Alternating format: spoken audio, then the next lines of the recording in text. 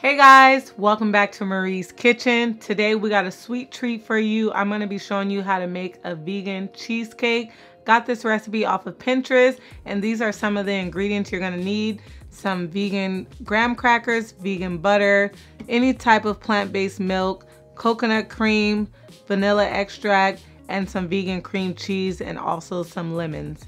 So this is it. If you're interested in seeing how I put together a vegan cheesecake, keep watching. So first we're going to throw our graham crackers in the food processor and get it to a fine consistency. I'm using the cinnamon ones. These were the only vegan options available in my store.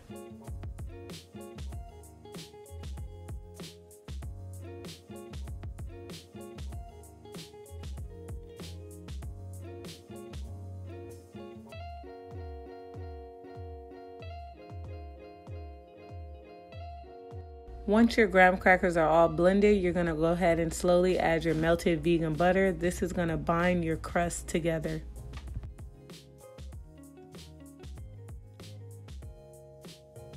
Make sure you get the graham crackers at the bottom of the food processor and mix them thoroughly. That way you have an even and consistent crust.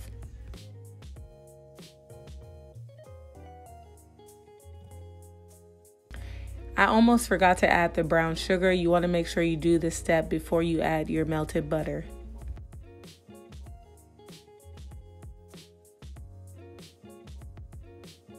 So here I'm showing you that I added some more butter to get the consistency that I'm looking for. I believe I added about a stick more of butter, but the full recipe would be down below in the description. Okay, so this is the texture that I'm looking for. Still very crumbly, but easy to mold.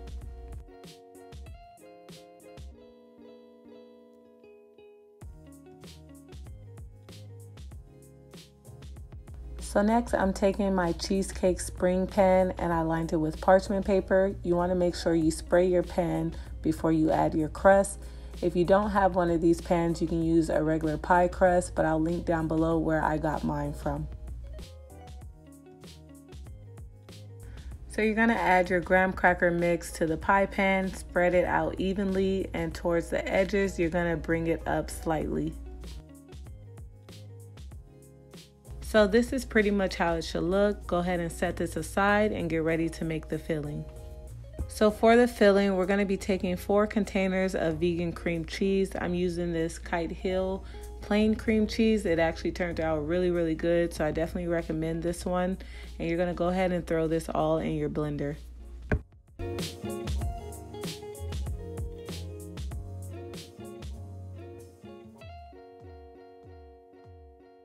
Next, we're going to go ahead and add 2 tablespoons of fresh lemon juice. Next, you're going to add your white sugar.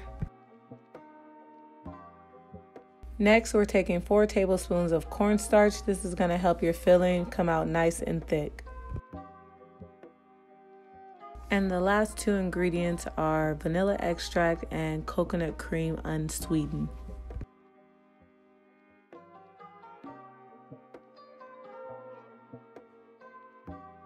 And now you're going to blend everything up until you get a smooth filling. So once you have your pie crust and filling prepared, you're going to go ahead and preheat your oven to 350 degrees and then go ahead and add your filling into your pie crust. It was recommended that you wrap foil around the bottom and the sides of the pan. I'm not really sure why. I'm thinking to control the heat, but if anyone knows why, let me know down below. Alright guys, so this is the cheesecake fresh out the oven. We're going to go ahead and let it cool for about 15-20 minutes and then pop it in the fridge for about 4 hours plus or overnight.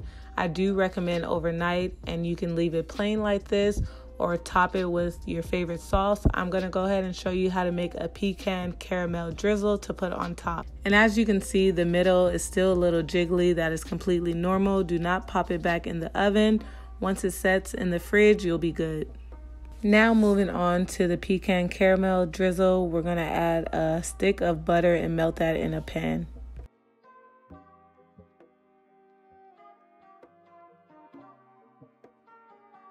So once you have your butter fully melted, you're going to go ahead and add a cup of packed brown sugar and mix that into the butter until it's fully dissolved.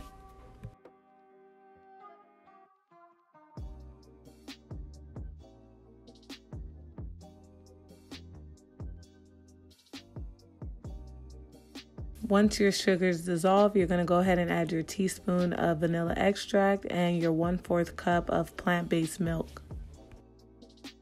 Mix it all together, bring it to a boil for about a minute or so. Once you see the light foam at the top, go ahead and remove it from the fire. Let it sit off the fire for about 5 minutes and let it chill in the fridge for about 45 minutes to an hour.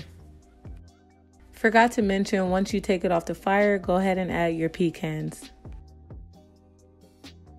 So it is the next day. Our cheesecake has been in the fridge for about 12 plus hours. Once you take it out, you want to go ahead and cut around the edges to make sure it detaches from the pan.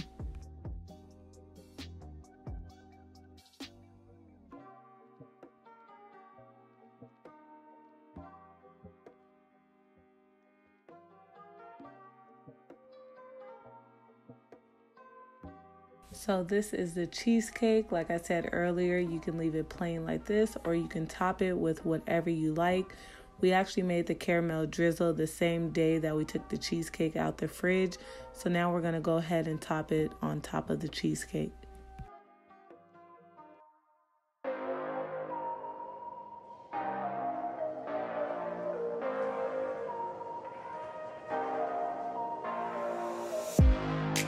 OMG, this is so satisfying. You guys, this recipe came out so good. Hope you guys enjoyed it. If you do make it, please tag us on Instagram. Let us know how it came out, and we'll talk to you later.